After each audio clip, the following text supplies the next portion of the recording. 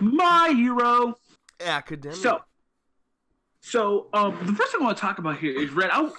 Right off the bat, I want your thoughts on this. Sorry, my voice. Try again. This whole chapter, I don't know about you, but this whole chapter felt like a JoJo fight to me. Just this whole thing.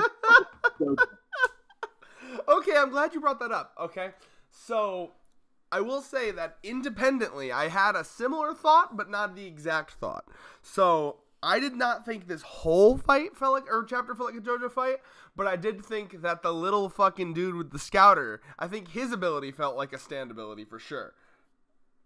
Because let me explain my reason, right? Okay. This seemed like a completely very different My Hero Academia fight that we've seen in such a long time, right?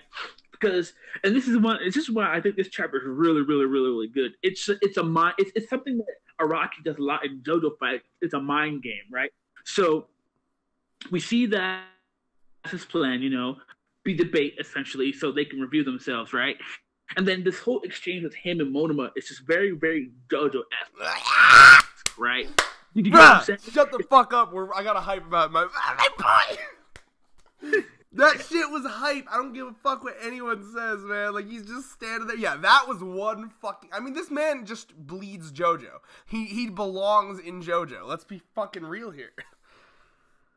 So, it's... Like, did you not get, like, Dio confronting Jotaro vibes there? It was. Like, bro, that was definitely... Look at him! Bro, I'm so happy we're on the same page with this. I'm so happy. It felt like you haven't read the manga, so but even then, like oh my god, it really felt like JoJo MC meets a JoJo villain. Very JoJo conversation. I am telling you right now, you look for it on my Facebook. One of these shots of Monoma is gonna be my fucking Facebook cover photo. Come the next couple hours. I swear to God. I'm gonna cosplay this fucker. This chapter sealed it. I'm cosplaying him. Like, bro, like, oh my god. JoJo fans out there, JoJo cross My Hero Academia right now. It's so good. Like, what has JoJo done to me? I just love fucking posing, dude. I really love what he's going for, though. It's a genius strategy. He's like, I'm gonna make him believe that his teammates are in trouble, so that he glances in the direction, so we know where they are. So I'm always so bad with names. Is it Shinso that is the mine yeah. guy? Okay, so he had Shinso make a kya noise, and he had like all these things in all at once, basically to try to get like Midoriya to look that direction. So I thought that was like really clever, and he's basically pulling the whole villain monologue to try to fucking get him off guard. I love it. It so fits his character, and it's at the same time a smart strategy. Bro, it's just so JoJo. It's really good but too. Like, what if the Kya just now was actually the work of Shinso? That would mean Bro, like, can you imagine? I need it. I need a JoJo. I need it. Dude, I need it. Stroked out. Try again. I need a fan art with Monoma in JoJo. I need it. I do too. You know what? I might. All right, add it to the list of 70 things I need to get Utena to draw. But like, I don't know, man. I'm so distraught about the fact that like this man isn't in JoJo. He needs to be. But it's just really it just. You can tell Hirokoshi just got done reading part 8 of JoJo or something, man.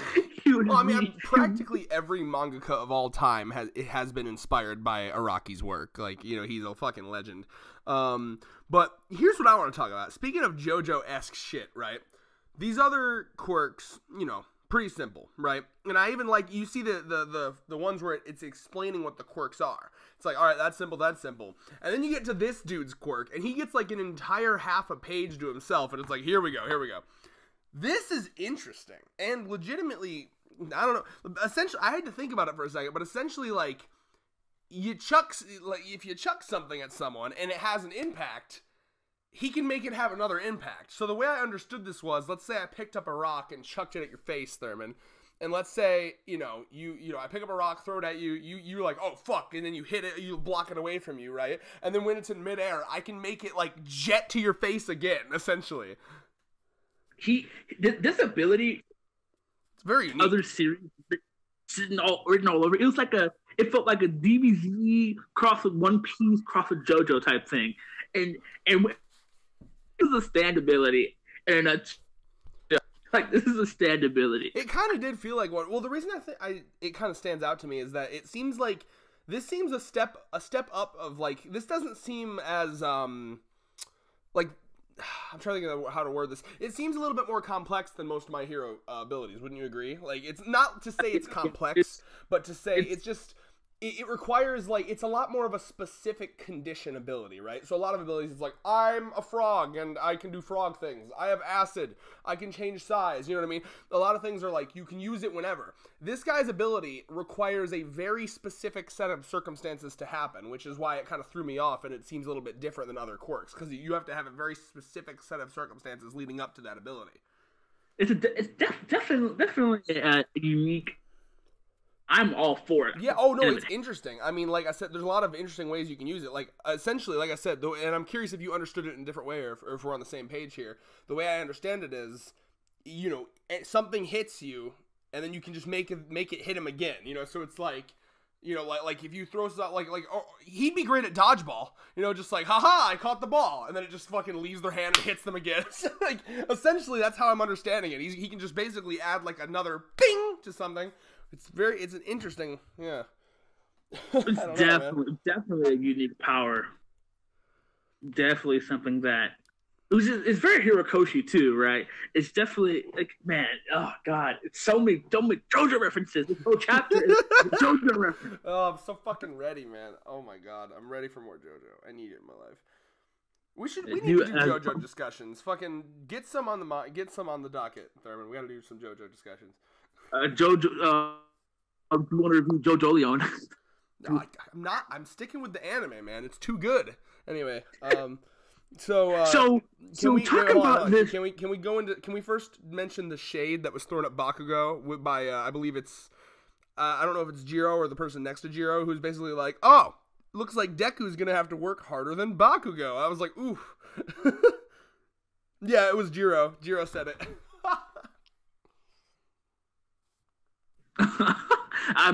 Mine says that Midoriya needs to move faster than Bakugo. So the wording on Manga Stream is that would mean Midoriya will have to work even harder than Bakugo did.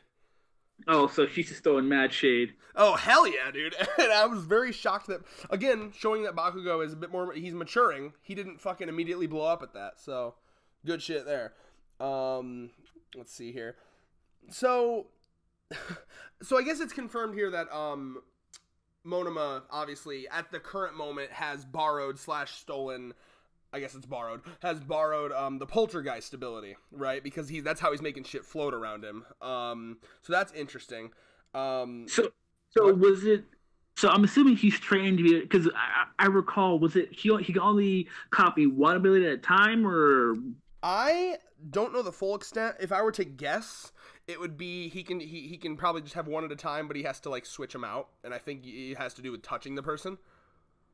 Yeah. So I assume if he wanted to like switch out abilities, he would have to just meet back up with his teammates and then do a kind of like a tag, you know? Yeah. Let's see here. So, but I don't know, man. Like I'm still interested.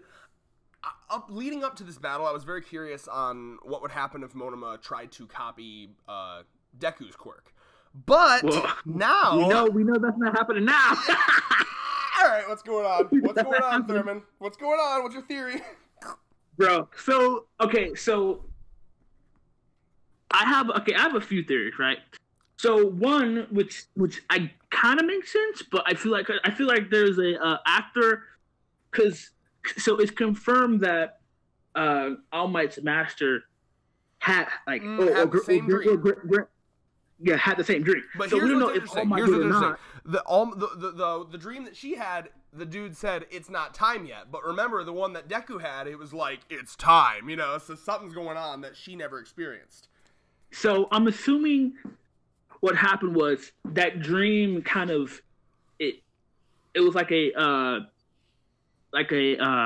lucid dream essentially that affected Deku's ability, and it's probably more.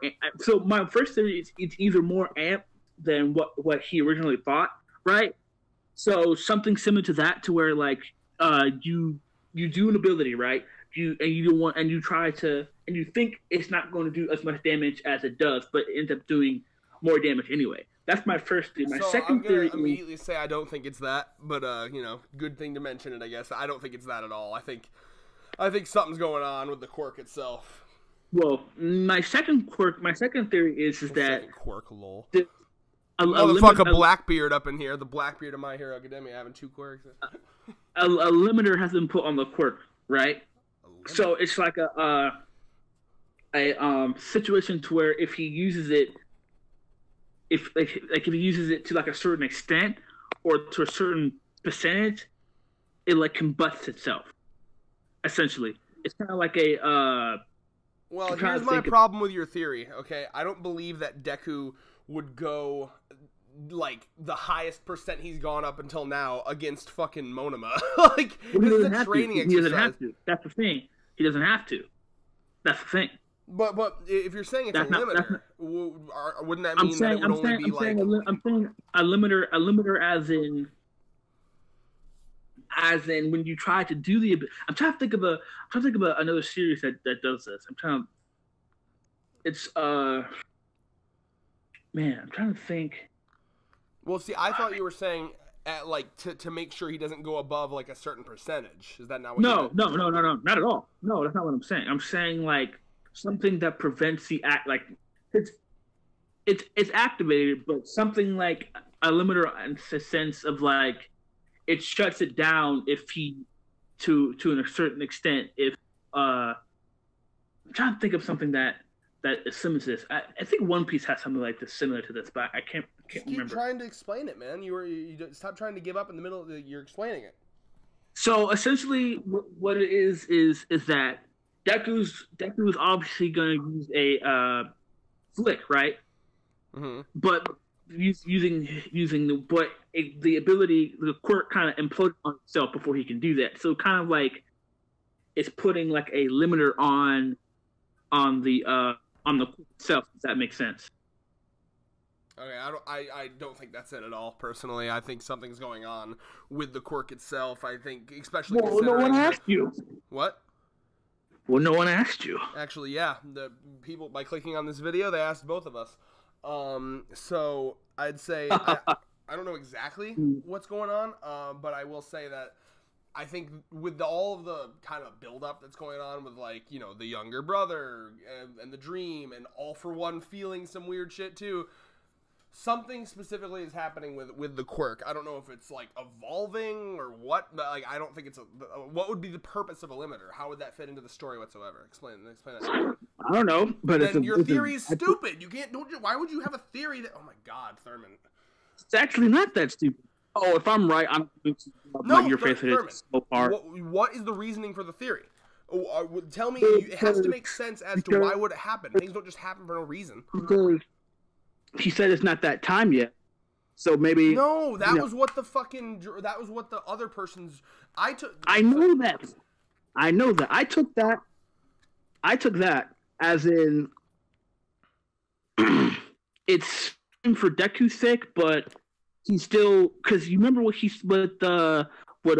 One For All brother said, that Deku's quirk is at the point to where it's meeting that criteria, but he only at like I believe like 20%, 30%.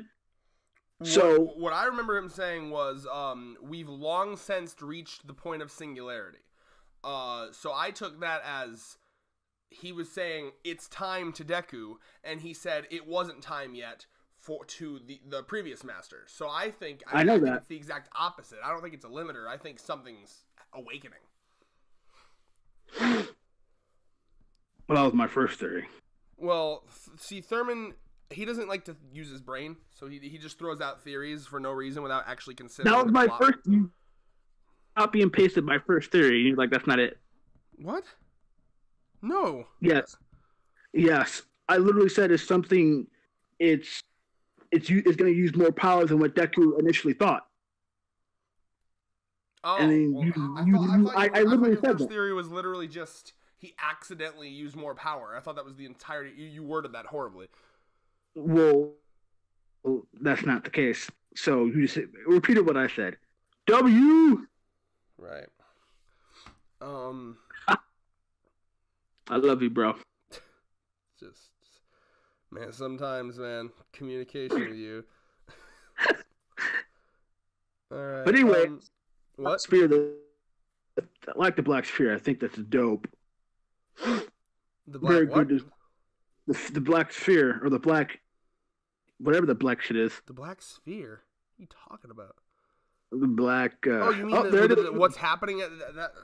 I would not describe it as a sphere at all. It's just lines. Oh my god, Thurman, you're in a fucking mess today. And he did the. What are you talking about? I heard Black Sphere, and I was imagining like a fucking like floating black ball somewhere. Like, did someone shoot Black Sphere? That's not what I meant. I was thinking about another series, but I was trying to. It was one of those wrong words for the wrong situations. Don't worry, I'm gonna sift through this one. This one needs some hardcore editing. My god.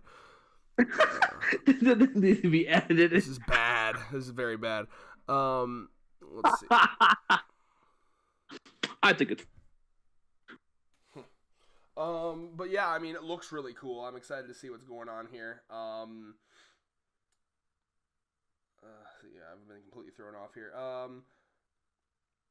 Oh yeah, so I guess we have the Poltergeist was revealed to be like she can move shit around, which that wasn't actually exactly what I thought. I was wondering what that was gonna be. I had theories like no clip. I had theories like like literally she'd like kind of go ghost like Danny Phantom style, like you thought, or at least you joked about. But I like it. It's simple. It's really just like she can basically telekinesis, which is interesting. And at first I had to think, okay, how's this different from Uraraka? And then it's like Uraraka literally just removes gravity, whereas she can kind of control the stuff. But Uraraka's is more powerful with less precise, because Uraraka can make things like those big ass robots have no gravity, whereas she, this ghost girl, can only move stuff around the size of a person. So that's pretty interesting. And then of course you had the side chain. What?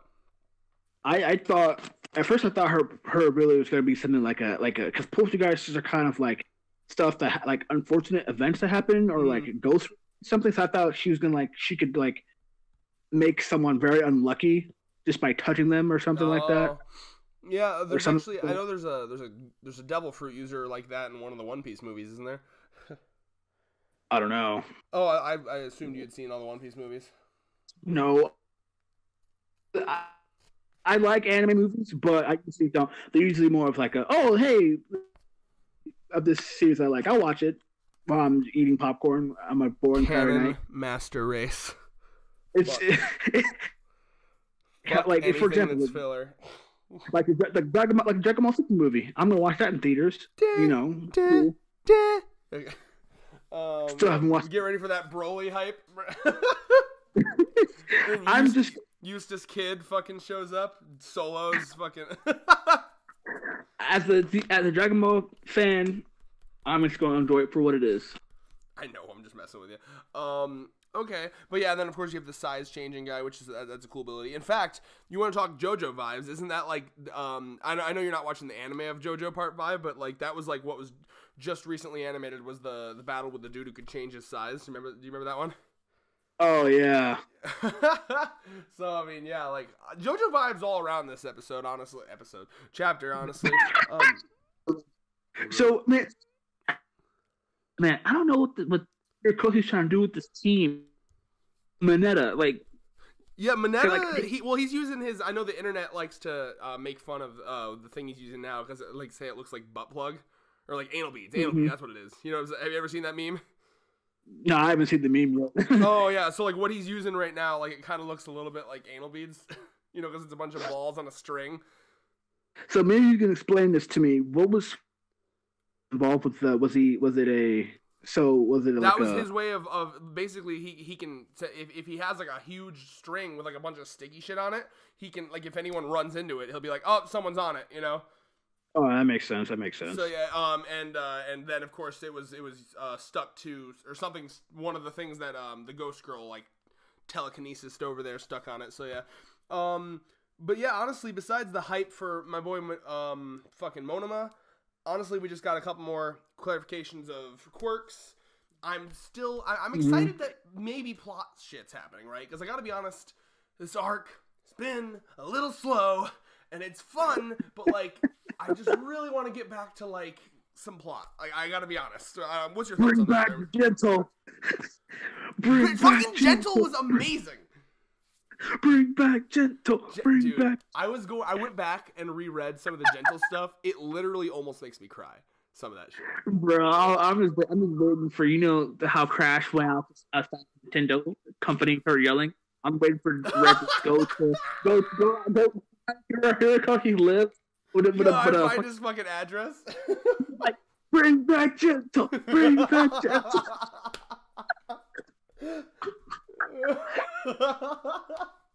Honestly, I can see it. I should. It needs to be said. God, fucking, like that's. I'm just saying, man. I have this vibe that Horikoshi is a little bit tired right now. Like I think he needs a break because like it just hasn't like pacing, writing, characters. None of it's felt the same since the gen. Like it's not bad, but it's just like everything feels slower. Nothing feels like as clever as it was back then. Like it almost felt like that was like the last arc that he truly planned for, and then it's like, what do I do now? You know what I mean? Oh, so he's putting a Promised Neverland? No, not to say that he's bad, you know, because he's still a good author, so he can kind of come up with shit off the fly because he's a good author, right? But doesn't it feel like just something feels different ever since the end of the Gentle arc? No, not really. I mean, it feels the same. Disagree. I mean, it feels the same. I mean, honestly, if I'm being honest with you, I don't feel like. I do agree with you that he probably does need a break because you can notice the shift. But after the Togashi thing, well, to me, break. But, I mean, like I don't think it feels like he's stalling for time with the pacing. Well, I think right now it's because of the. I mean, honestly speaking, he doesn't really worry about the Almighty Axe. I mean, his series is one of the best-selling series right now. Well, exactly. He doesn't have to. But like again, I think one of Horikoshi's greatest strengths is character stuff, right? So like. He got me on the edge of my fucking seat because he made me care about Gentle and Labrava, like, immediately. So, like, that scene where they're about to get arrested and they're hugging each other because they know they're about to get separated and they mean that much to each other, that shit makes me cry almost every time. And I miss that. And I guess there's nothing wrong with this because trust me, I have always been one that loves the, like, oh, let's chill out and hang out at the school for a while. But typically that amounts to, like, 3 to 5 chapters. And then that's a good amount, and then you get back to plot. It's just, I think this is just a little bit long. I don't know. I'm craving the plot. What? I mean, it's understandable. I understand. I do love, trust me, I like what's happening. I really do. I'm just, and I'm also will admit that what I'm saying is a little bit hypocritical. Because I wanted, all these B-class people to be fleshed out. But at the same time, it's like, I'm dying over here. Like, I crave the plot, man. I just want some plot back. So I think what it comes down to is I'd like kind of a good mixture of like flashes back to plot than this. So like if he did a bit more like okay, here's a good example, right? What if like the Endeavor stuff was happening at a similar time as this, right? So like he could flash back to updates with Endeavor and Hawks and then back to this and like just to kind of like something to like, oh, okay, keep us, I don't know. Maybe I just think that like all this long without any big like plot thing happening is like a little bit mind numbing because I do like Slice of Life, but I also like Slice of Life. This is why JoJo Slice of Life is my favorite. Part 4 Slice of Life was great because it was like there was Slice of Life and there was going to school and shit, but every episode there was some crazy shit going on. You know what I mean? Like I guess that's kind of what I crave at this point. I think JoJo just consumed you. No, it's just a good example of good Slice of Life. Part 4 anyway. Because I wouldn't call Part 5 Slice of Life. They're just kind of Part 5 almost goes back to the Part 3 aesthetic of traveling around. At least so far, they just went, they went across the fucking sea to a different area. Either way, I just am ready for some more plot. That's all I have to say about that. Yeah, understandable. But at least I got my boy Monoma, because again, the strength of this series is its character. And the best that it's the same thing I said about Dr. Stone. Best thing about all of these series is characters, and they're just so good. So like, even though it's a bit slow, I enjoy seeing their antics every week, especially my boy Monoma. So yeah, I guess I'm excited because I think maybe this is like the plot kickstart that I've been waiting for. And hashtag free gentle. Hashtag free gentle. Bring back gentle. Free him from his prison. He does not deserve to be there. Reunite him with his lolly waifu. By the way, I checked. She's just really short. Apparently, she's like super legal, so it's okay. They super legal. What's super legal? 40 years old? No, not just legal. Super legal. Bro. Well, okay, because like, if you say someone super legal, that's like fucking age 50. I just put the word super in front of everything. I'm Frankie up in this bitch, okay? Like, it's not super. You didn't even do the super. Are you gleaming? Out? I'm imagining. Okay, now I need a fucking comic where like Sanji is like asking Frankie, like Sanji's scoping out some women, and he's like, Frankie, I need you to use your robot technology and check if they're legal. And then he's like, don't worry, Sanji, they're super legal. And he's like, great. Are your nipples beaming right now? Like, I need you to look at your shirt and let me know if your nipples are like, bing, like lasers. No, they're just inverted. Fun fact, I have inverted nipples. I didn't even know that was a weird thing until I saw it was a tag on hentai, and I was like, oh, I've just always had those. I've just always had those weird things. I just thought it was because I was fat, because they just sink in. It's really weird. I feel you on that one. Good talk, man. Good talk. All right, but seriously though, like, what was I saying? No, but last thing I'll say, because Gentle's best boy, and I'll always say it, because there was that like flashback of her in high school, so she's definitely like legal, because that was a flashback. So she's just a short girl. So I felt really good, because there was this like complex thing where I felt weird because like the whole arc, La Brava was like, I love you, Gentle, and I was like, are we talking platonic love, fan love, relationship love? I don't know where to go with this, so it was interesting. I didn't know, but I think that almost added to why I loved that, because like their relationship, I didn't know how to feel about it. Like, it was very complex, where I was like, they're clearly very close, but it's like one of those awkward, like, you're a fan of mine, and like, number one rule of being a creator is don't fuck your fans, Mm-hmm. Ask Tobuscus about that one. He got him into some trouble. You know what I mean? So like, I could just see like, but at the same time, what I loved about this is a fucking Gentle Criminal appreciation session. We weren't reviewing it when Gentle was happening, so sit your ass down and listen to me talk about Gentle.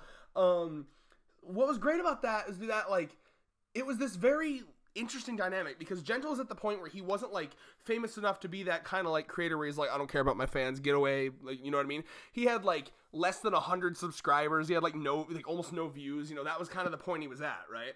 So when a fucking person knocks at his door and is like I love you, I love your videos, they got me, literally stopped her from killing herself, Gentle's still at that point where he's not gonna like, he's not gonna do the technically smart thing, which would be to turn her away at the door. I can't hang out with you, that'd be weird.